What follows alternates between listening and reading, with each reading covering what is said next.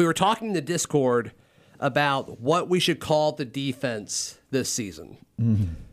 I'm so anxious right now. What are your thoughts on the masonry? Ooh. Oh. Pass. What about the steel mason? Ooh. 0 for 2.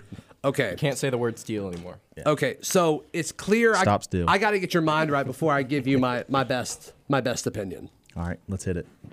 So I need to butter you up for a second. I'm going to tell you some jokes. Oh boy. Why did the mason break up with his girlfriend? Why, Zach? He was taken for granite. Oh my gosh. That hit soft. What do you get when you cross a mason with a detective? What's that?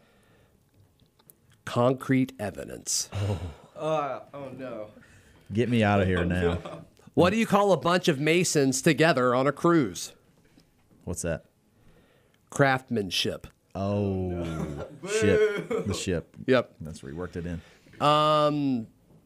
If Derek Mason and Owen Papo had a conversation on the sideline before a 3rd and 5, and one asked the other, hey, can we call a blitz on this play? You know what he may respond by saying? How, Zach?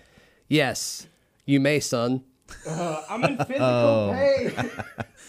That was painful. And what's the best name for Auburn's 2021 defense?